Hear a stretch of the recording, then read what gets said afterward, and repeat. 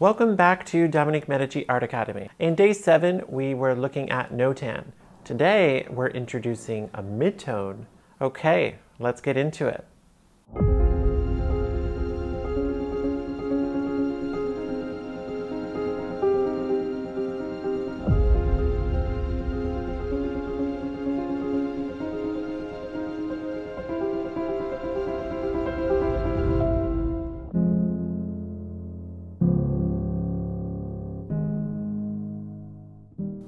In the previous lesson, we just used the white and the black to create the pattern of light and dark. Now, we didn't go to the full strength as we see here. I wanted to reserve that for today. So what we'll do is, now looking at our form, let's break it up into light, mid, and dark. So we do need to swap out this image, and of course, and it's done. Yeah, I'm beginning to wonder if I missed my true calling as a magician. Okay, so in this case, what we want to do now is take a look at where our dark is. Our dark for sure is grouping with that 11, which of course, you know, in a no-tan, our 1 and our 11 are the two main values. Now we're seeing we have this 6, and that's our midtones. I probably would group my dark pretty much down where we see it, through here, including the most of the cast shadow.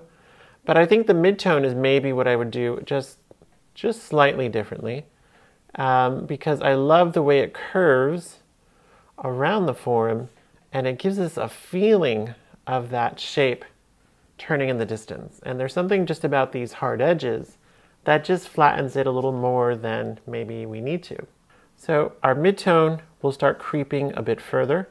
Now, sometimes what you can do is just make a little very faint dotted line, just to get a sense of maybe where that shape would be. So again, I'm using a little bit of a combination of both of the images, just so I can get a sense of where that shape is.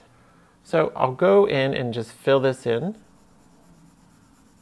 Now in this case, I'm using a 2B, right? We're doing a little bit quicker this week, but again, always feel free to use whatever materials you want, but an HB will help you to build it up slower, build it up more gradually.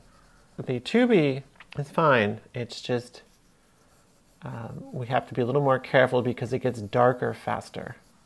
So second pass, the angle is just slightly different. You can see this is the third pass already, and we're already pretty close to the value in the lower part of the sphere. Right, so my fourth pass across is going to be a little more careful, and I'm just trying to fill in the bits that are a bit lighter, trying to avoid any bits that are already getting too dark. Right, we have to be especially careful when we're coming up to this line.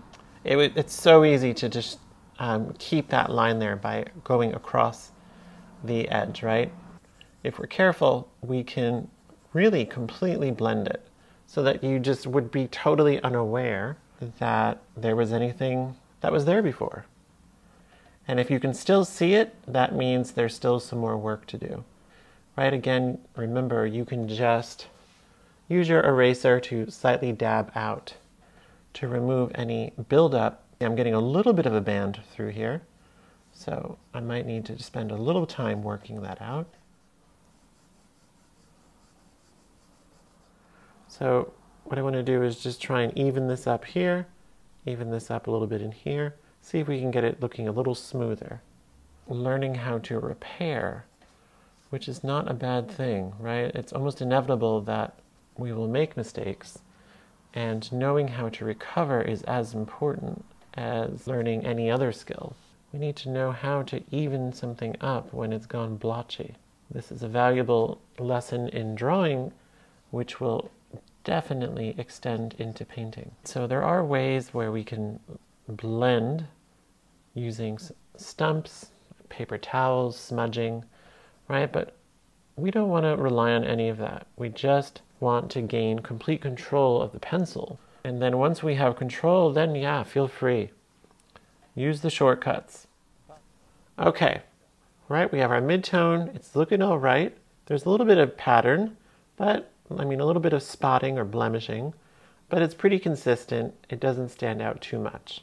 So now we're going to take a 6B, right? With the softer pencils, they tend to go dull pretty quickly. So one little technique is you'll notice that every few strokes, I just rotate the pencil in my hand so that as we are drawing, we are also sharpening the pencil as we work. Really making sure that we're varying the direction with each layer or each pass. All right, so I'm taking some care here to really keep my dark shape very consistent. Now, of course, right, different materials, we could get to that black much quicker, right? If we were using charcoal or a charcoal pencil, no problem, you hit that right away. But there's something nice about pencil. It takes us longer, it's much more layered, and that's good, right? That really helps us to gain control. It's a slower approach, but slow and steady, right?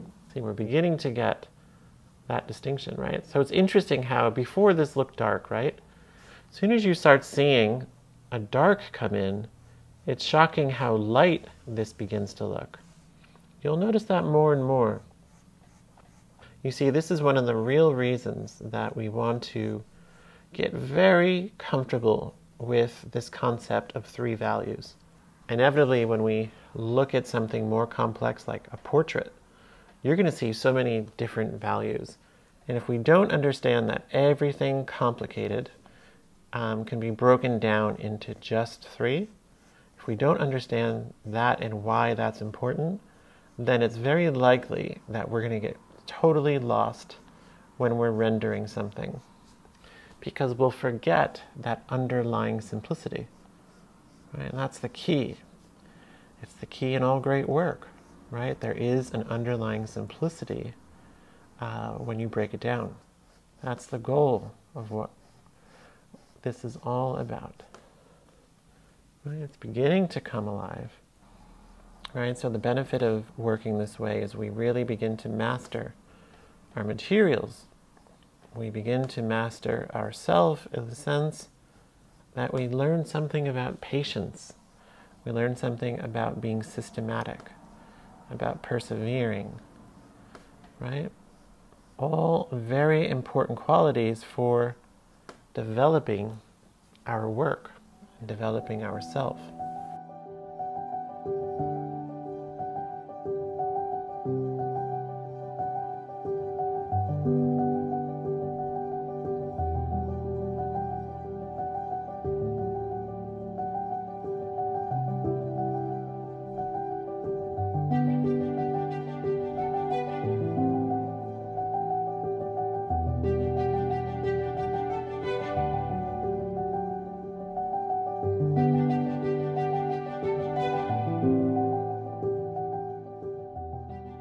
Now, coming to the background, now I'm not going to shade in all of this background just because it will take too long, but I'll do a little bit just to differentiate the back wall from the plane of the table.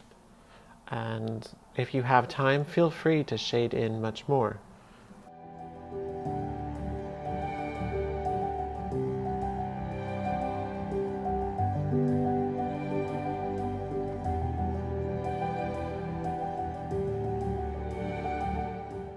Okay, so there we have it.